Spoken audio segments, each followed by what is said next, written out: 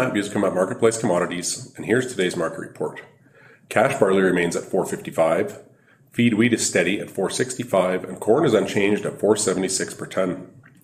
In the milling wheat markets, December Minneapolis futures are lower a quarter cent at $9.58 and a quarter, with local hard red spring bid for November movement at $12 per bushel. In the oilseeds, nearby canola futures slipped $8.20 at $8.68.10 per ton, with delivered values for November movement at $19.25 per bushel. In the pulse markets, nearby red lentil prices are steady at 33.5 cents per pound, and yellow peas are trading at $13 per bushel. And in the cattle markets, December live cattle are lower 10 cents at $153.48 per hundredweight.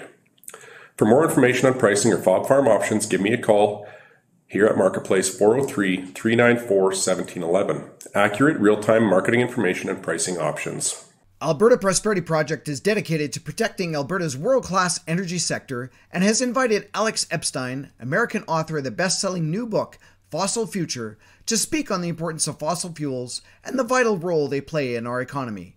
Join us on Friday, October 28th at the Westin Calgary Airport for Beef and Beer with Alex Epstein. You will not want to miss this.